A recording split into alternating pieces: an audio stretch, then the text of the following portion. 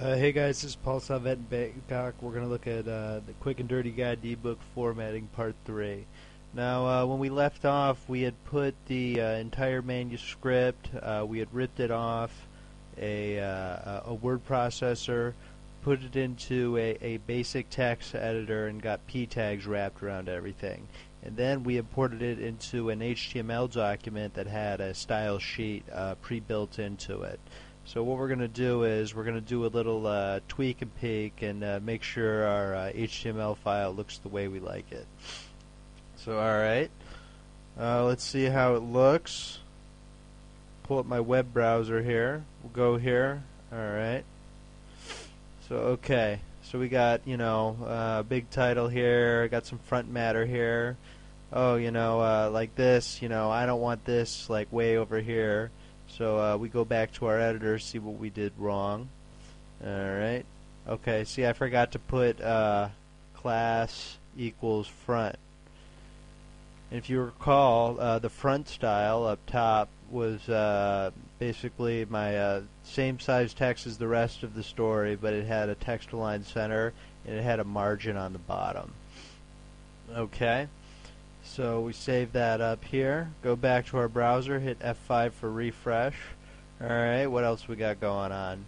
Oh, see, I accidentally left an indent here. You know what I did? I left it in the base P style. Now the base P style, what I defined it as up here was first line indent. First line indent. I want just like no indent. So I made a style called notes that I kind of used for front matter and back jacket type material. So we'll just here class equals front. Alright, pretty easy, right? And you just kind of keep going and doing that and making sure everything's good to go. Alright, so I made a dedication here.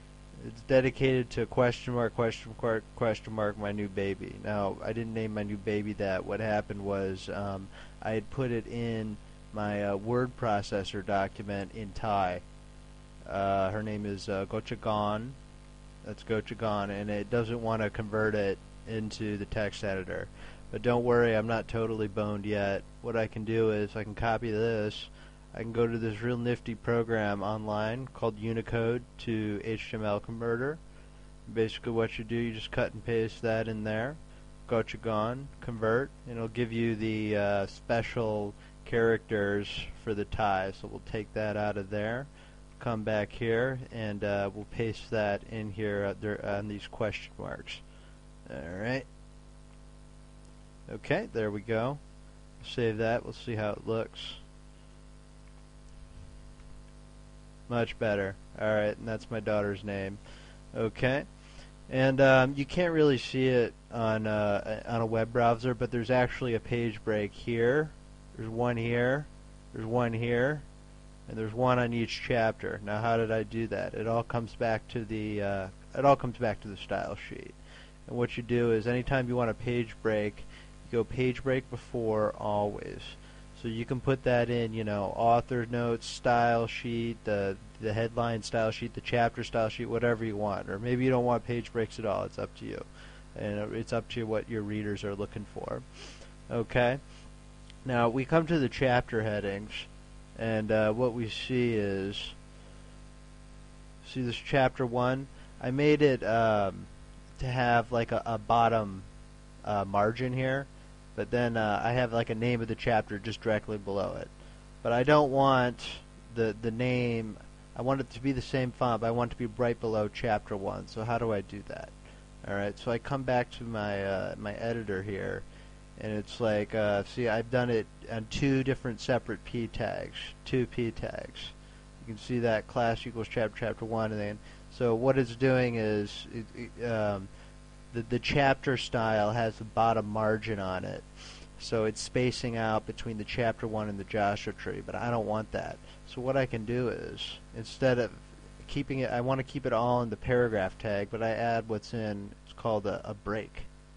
And it's just one term. There's no opening and closing. It's a standalone term. It's BR space slash and then closing tag. And what that'll do, that'll just do like a single return. So you come back here, take a look at that. See, doesn't that look nicer?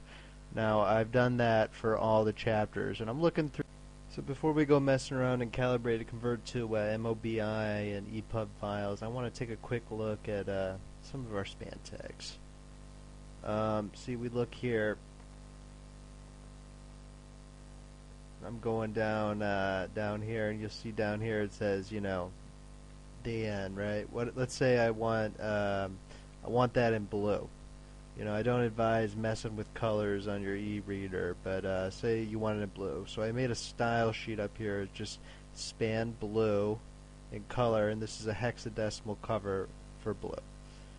Now we just go down here, and what I can do is put a tag in here, span class equals blue, and then close it off here. Make sure for your tags that they're properly nested. See the span in the span here, it's like closest to the end, and then the P are outside. You got to be careful about that with XHTML. Alright, so we'll save that. Let's have a look. Oh, there we go. See, it turned blue. So that's kind of interesting. And I'm going to just go through real quick, make sure everything's good to go. You'll notice here I forgot to put in a chapter mark. That's alright, we can fix that up real quick. Just go up here, class equals chapter. Alright. Let's see how that looks. Whoops. Alright, let's try that. Alright, there we go. So we got all our chapters in. I'm just double checking, you know, like here for instance, I forgot to make these italicized. So we'll go back inside our editor and just get those fixed up real quick.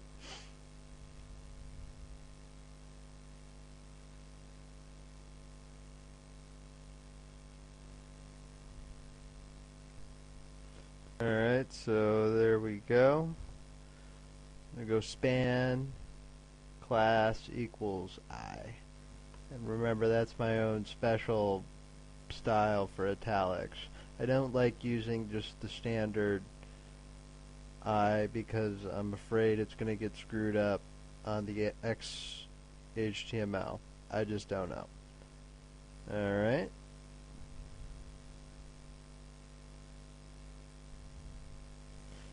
Okay, we'll double check that, see how we're doing.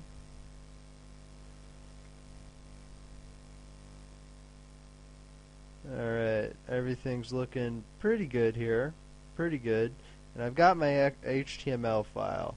So what I'm going to want to do now is pull up Calibre, then I'm going to go, this is a great program. The guy who designed this is awesome, and it's all free, which is excellent.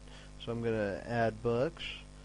I'm going to go make sure I'm in the right folder. I'm going to open my HTML file. Alright, there we go. And I'm just going to click on it here. And, whoops, we're going to click Edit Metadata. We're not going to click on it. Alright, so we got America Goes On in the title here. You can see it over there. Alright. Paul Salvet. The author sort, that's just how your name looks when it gets sorted out. Title sort, America Goes On. Okay, we want to make sure we got our nice cover up there. So I'm going to add it's a 533 by 800, but usually you can do 600, 800. It's alright, my designer is still getting this fixed up. Tags, that's where you put, you know, thrillers, Iraq, you know, whatever you want here. Okay, date it's published, publisher, I'm my own publisher, so put my name in here, and then you can put a blurb over here, like something you'd see on the black jacket, like America Goes On is a great story, blah blah blah. I still have to write the blurb. Alright, so then we're going to click OK. Then we're going to come back here. We're going to want to get converted now. We're going to want to convert it to EPUB and MOBI files. So we just click here.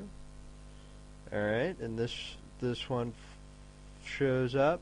Now, one thing we want to do, we want to make sure we do is we want to look at the table of contents. Calibre has this great system of determining the table of contents, but it gets a little screwy. It uses this thing called XPath. I don't know, this stuff is like total nerd stuff. I don't know. So we're going to click force use of auto-generated table of contents. And I've got this string here. Now you're going to have to trust me a bit on this. What this is it's going to look for any style with a class of either a chapter or a headline, and it's going to take that and it's going to make it into the table of contents automatically. So you just have to take my word on that, and we're going to click OK. Oh, we forgot to check. We want to make it an EPUB, so we got an EPUB there. OK. Alright, and it's doing this job. Takes about 10 seconds. Boom, it's already done. So let's pull up and see how it looks here. Alright. America goes on. Here's my EPUB I just made. Alright, we'll pull this up in Adobe Digital Edition. Now, one thing Adobe Digital Editions does, it kind of stretches out the title, the cover to fill the whole screen. I don't know why it does that, so we'll just put that over there. It looks good. And you'll see over here, this is the table of contents. So we got all the chapters, we got the author notes, the dedication, etc. Now we look through here. Let's see how it looks. Yeah, that's looking pretty good. If you don't like it, you can always go back and change it up. One thing that's important to check for is like the page breaks were properly put in, because you can't really check that in HTML, and it looks like they were. That looks pretty good. I think if someone bought this, they'd be pretty satisfied with the final product. Now we go down here. Oh, it even put in the blue on the end. That was real nice of them. And you can click around, just make sure everything works okay and all that good stuff. Now, one thing I noticed, for some reason, the Thai characters did not convert properly. I don't know what's going on with that. I'll have to consult some of my nerd friends to see like how that gets fixed, because I just don't know. Alright, so EPUBs are good for, I think the Barnes & Noble uses them, Asia Books in Thailand uses them. They're kind of becoming the standard, but Amazon, the big daddy Amazon, they're still using MOBI files, so we want to make sure we convert that as well. But it's really easy to do. You just click convert here, you pull up your format, we want MOBIs there. Alright, and then you click OK. Alright, it's processing the job, and I use this program called MOBI Creator, I think it's called. I can't even remember the name of it, but I'm just going to pull it up and see how it looks. Oh, excuse me, it's the Mobi Pocket Reader, whatever that is. Alright, so I'll bring that in here. You can see it. Alright. Alright, so that looks pretty good. The cover looks a little nicer there. It doesn't get all stretched out for some reason. So, alright. It's scrolling through okay.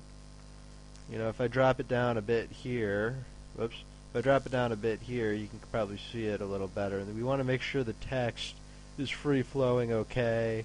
The italics got put in, that's good. You want to watch out for things like, if it's one long hyperlink or something like that. I've seen like every problem on so many different books, it's really pissing me off. But this is like pretty good, I mean, you could sell something like this. And you could just, and from here you can just upload this to Amazon, and that's it, you're done. You're done. So, don't accept, I can do it, I'm not a smart guy, I read Guido Hankel's website in a few days, and like I figured out how to do this. I'm not a genius or anything. So, do not accept, anything less than perfection on formatting. And please let me know if you have any questions, and I'll do some, maybe some further videos. We can talk about, imaging, putting in images, because that's a whole another ball of wax, and some other things. But thanks for joining me, guys, and check me out at paulsalvet.com.